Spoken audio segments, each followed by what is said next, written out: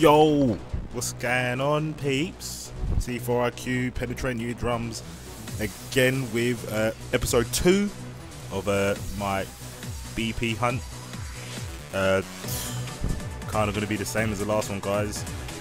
Kind of playing people that are, let's say, of a lower skill bracket. But I still think there's something to be learned. I don't want to call them scrubs news. I'll probably do like a counterpoint, talk about that, what I think about that. But yeah, I think when it comes to sort of people that don't obviously go into the game in depth as obviously us slot do, it's interesting to see what not being brainwashed or conditioned to do stuff affects someone's game style, i.e. doing something that's not unsafe. You won't expect someone to do it that knows the game because you think they wouldn't do that because that's a risk. But if you're not expecting it, it will probably hit you. So it's kind of hard to condition people that don't understand, and it does definitely keep on your toes. So I wouldn't say any of these matches are easy. I get away with a lot of stuff like normal like cross-ups that wouldn't normally work on other players because they'll be ready for it. General mix-ups, I think, obviously abuse people that don't know the game mechanics as much. Like obviously there it would be like, well, you're pretty new to the game, I know you're going to wake up with something. I didn't think it was going to do an auto combo, but I was prepared for something, so I backed away. Yeah, general stuff like that. But it's definitely good to practice or play people who are less skilled, although it's hard to get run backs that I've noticed online. As soon as you beat someone on ranked, they pretty much don't want to, they will keep kicking you every time you join them again. So for the next one, I'm definitely going to try and do some Pandora stuff. I'm going to make it look like a close match so I can play them more than once just to try and get my points up, and then hopefully start playing better people to make these games more interesting to you lot. Then I can actually start commentating what's going on, my thought process. Obviously at the moment my thought process is wait for them to whiff and then punish it with Bison. That's pretty much it, and then just cross out jump with Brian. A lot of these matches are pretty laggy. There's a lot of stuff I mess up. Don't mess up that, luckily enough, but yeah, a lot of stuff I do mess up. Yeah, silly gimmicks like that work once in the blue moon. He woke up with Roundhouse. That threw me well off because I was not ready for that. A DP, yeah. Wake up Tatsu, well threw me off.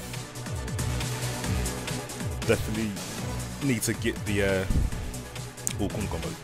definitely need to get the mindset of what people should and shouldn't do out of my head. In general, a lot more when I'm playing someone like this. But in general, I think I should start doing that. It's obviously necessary to do like counter pokes and stuff like that to whiff punish, because that's normally it's never a raw reaction.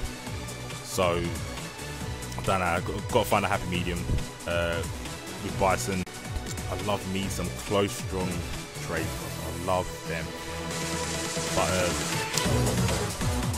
yeah, basically about the unpredictability, the unorthodox style that beginning or people that just play as a casual game do. I was hell up unorthodox. Yeah, I wasn't ready for that jumping. I didn't think to jump there. Yes, it's definitely a tactic that I should, or most people think should adopt. Oh, I missed it. It can be useful, especially when you've established that you should respect me and you do something wacky. It helps a lot of times. I've been hit by it and I just think, oh, you're such a scrub, but it's like I'm the biggest scrub for falling for it most of the time. So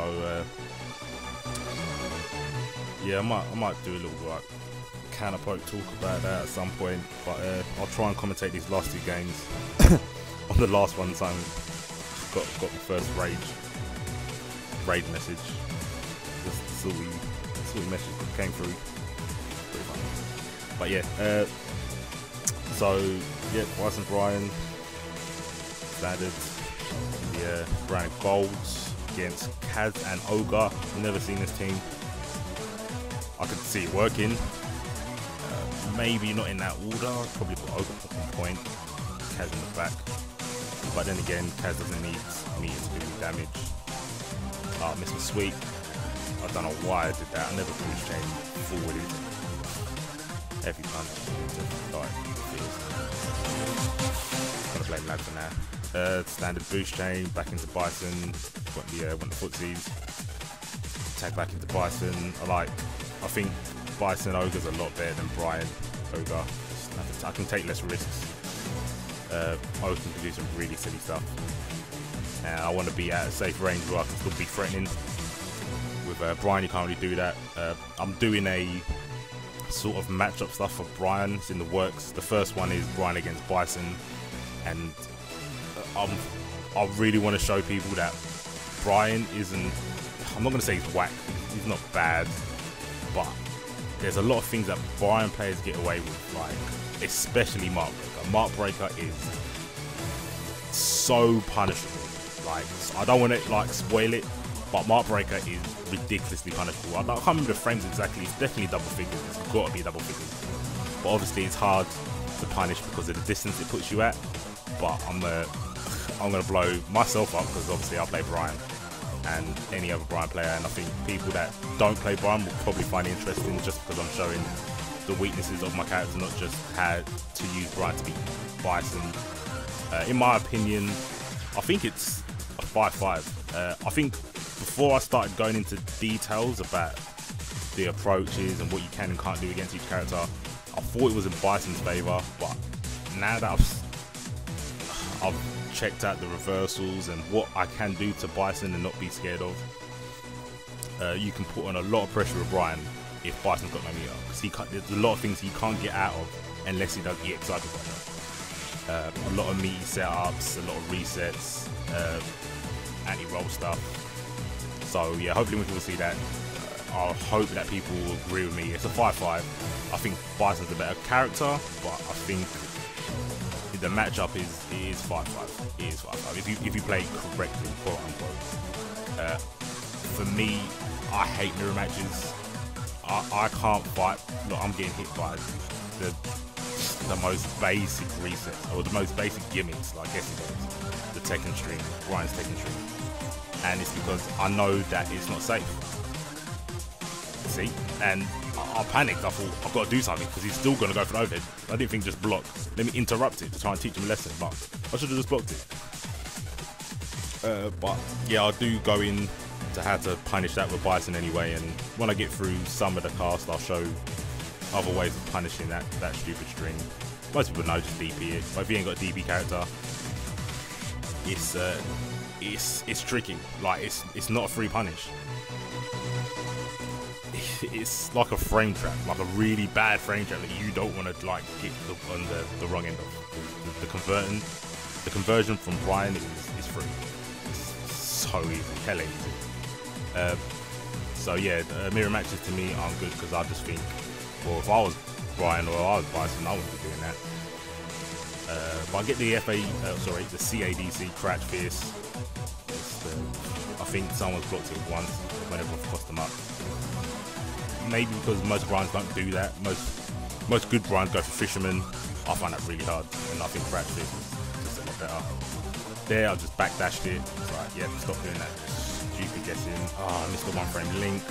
Pretty salty. Anti-air again, a bit late. No CADCs. Just gonna bring that. Corner combo. I was meant to do heavy scissors. I did it that time. Neutral jump. Fierce. Round bounce. Yeah, that's cute. Not much damage. Oh, got elbows to the jaw. DP. Hella random. Didn't go into snake pit, sorry. Good thing I backdashed that because I could have pressed the button. Go for my reset, but shouldn't have done that one. I should have done the roundhouse one where if they're pressing any buttons they get hit and they get combo. I tried to go for the cross under with the scissors, but if you're pressing buttons, it's free, it's not safe. You definitely should have done the roundhouse. So yeah, that's it guys. Oh, no, it's not it. Because after this match, I got a little message from Hulk version 1, I'm guessing that's what the V stands for. He wasn't happy about my play. And I did reply. I can't remember what I said. I think I just asked him like a sort of trolly reply saying, oh, what combo was that? But yeah, he sent me an interesting message. I'm guessing it's a salt-induced message. One combo spam.